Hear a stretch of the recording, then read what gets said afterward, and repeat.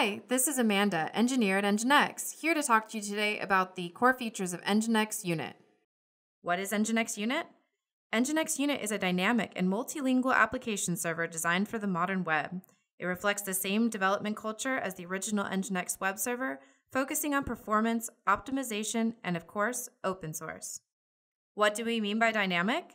When operators wanted to make a change with legacy servers, they had to edit the config file, then reload the service. Sometimes they added agents and sidecar software to assist with the reloading. Unit does it differently. It applies changes instantly and does not reload or restart. It doesn't use extra resources on the changes either. NGINX Unit is a truly dynamic server.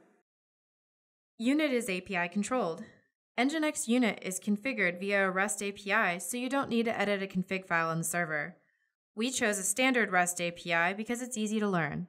By sending a JSON payload to the API, Unit then reconfigures itself without reloading. Each call to start an app will use the same server software. Unit configures itself to launch the app correctly.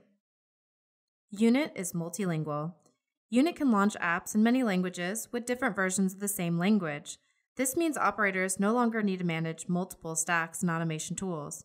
Each app can start the same server software, and depending on the API calls, it can configure itself to correctly run the required apps.